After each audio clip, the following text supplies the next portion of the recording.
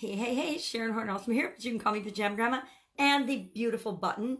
She decided she needed to join me on the happiness video today. Now, she does make me very happy, and she brings me lots of joy, but today is day 111 of our Do One Thing Every Day That Makes You Happy, from this little journal book that I love, and I can finally talk again a little bit. So what have we got today? It's all about the drudgery test. What the heck is a drudgery test? Well, today's saying says, the test of a vocation is the love of the drudgery it involves.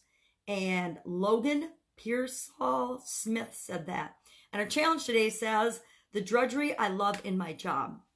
Now, those of you who know me know I don't have a J-O-B. I have my own business. And there are, of course, things in having your own business that suck. Things that you don't like. Things that are drudgery. For me personally, the things I don't like that are usually the things I'm not good at, but they're repetitive tasks, little bitty detailed things like accounting, things like that, bookkeeping, keeping track of every little transaction, keeping track of every little detail and thing drives me batty. So I team up with people that love to do that part of it so that I don't have to. But the trick of any vocation, and owning your own business is a vocation, right? A vocation is what we do, how we spend our time, how we make a living is how most people define it. But maybe you're a volunteer and it doesn't matter. You can define it any way you want. But drudgery is, how do you handle the parts of that job or task or vocation or business that you don't love? If it's repetitive, I automate it and outsource it, or I find some way to automate it.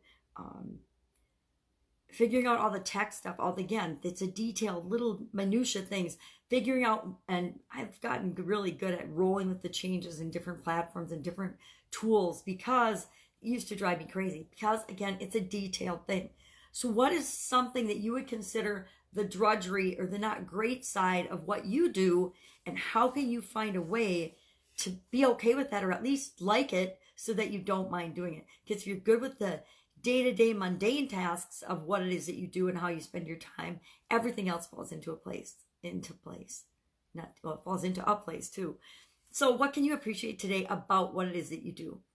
That's it. Go out, make it an awesome day, and I will, of course, be with you tomorrow. Bye. Be happy. You got this.